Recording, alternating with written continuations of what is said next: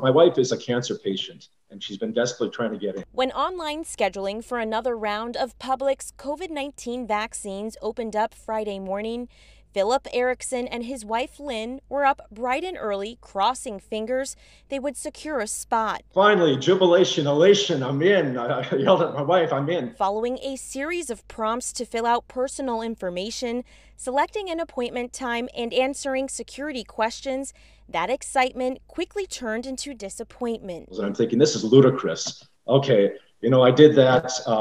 And finally, okay, you're satisfied I'm not a robot. You click submit, and it comes back and says, I'm sorry, your time is not available. Somebody else got that time. Instead of being given the option to choose another time, he says he was redirected to fill out everything all over again and ran into the same issue a handful of times. By that point, the closest two counties, Palm Beach and Martin County, had already fully booked, leaving the couple with one option. The good news is I have an appointment for my wife on Tuesday. The bad news is, you know where it is? Panama City.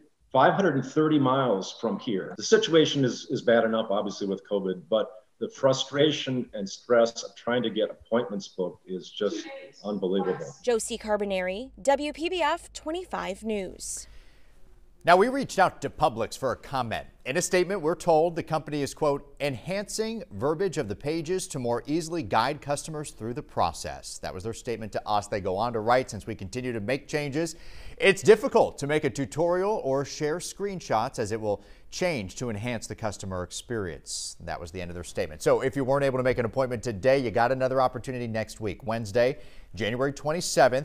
You go to Publix.com/COVID-vaccine. That's how you start making your appointment. Bookings are going to open 6 a.m. Wednesday.